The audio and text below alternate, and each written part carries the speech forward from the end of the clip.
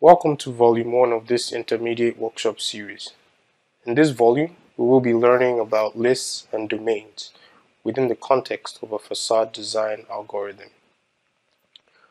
We will be learning how lists and domains are created, manipulated, and the different forms they exist. We will start by creating the facade and facade panel frames, like so, being able to modify the frame and the overall facade. We will also then modify the geometric properties with attractor points.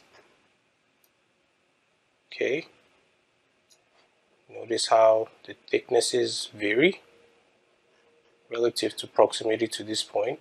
We will also be modifying the properties using curves. And so you see, as we modify this, the same thing with the points happen.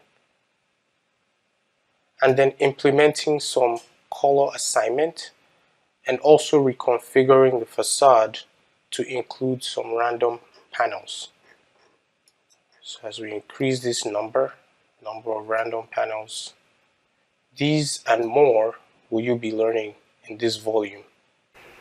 This volume is broken up into several sections, with each section having its own reference Grasshopper file for you to follow along with if you ever get stuck or just need to clarify a portion of the script.